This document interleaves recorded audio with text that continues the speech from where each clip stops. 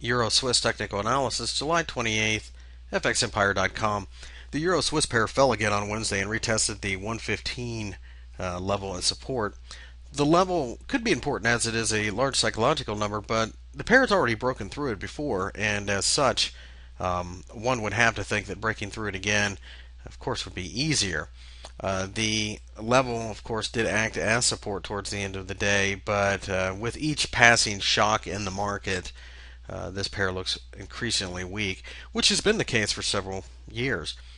This is certainly a sell-only pair, and as such, we've made quite a bit of money doing just that, so we continue to sell rallies.